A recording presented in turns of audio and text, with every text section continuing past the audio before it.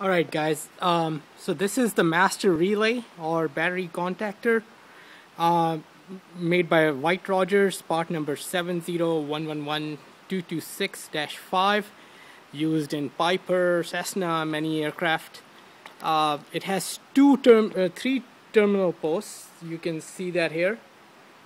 This is copper terminal post. It's the bat terminal post. If you actually look on here closely, you'll say bat. So that's the bat terminal post. It has a big wire coming off of it, goes directly to the battery, positive of the battery, 12 volts. Then it has another terminal post, copper, right here, copper terminal post, which is the load. And there is current that flows from this bat terminal post to the load terminal post, and the control terminal post, which is steel, which is not copper, is the one that connects to the master switch. And when the master switch turns on, this gets grounded. It has a white wire with black line on it. When this gets grounded, the battery terminal, the bat terminal, allows the current to flow to the load terminal. That's what happens.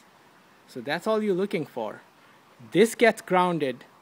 The bat terminal is connected to 12 volt source or battery, and it starts allowing the current to flow to the load terminal from the bat terminal by putting this terminal to the ground, system ground. So the master switch takes the control terminal, which is the steel terminal, and puts it to ground. That's why it's called a ground-seeking master solenoid or earth-seeking master solenoid.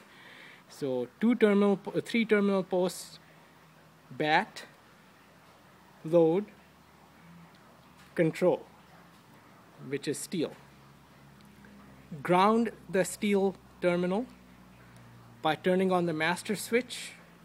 It seeks the ground. As soon as it gets the ground, it starts flowing 12 volt from the battery, from the bat terminal, to the load terminal. And that's the end of the story. That's it. So this needs to go to ground when the master switch turns on. If it's not going to ground, there is a problem. Okay, that's it.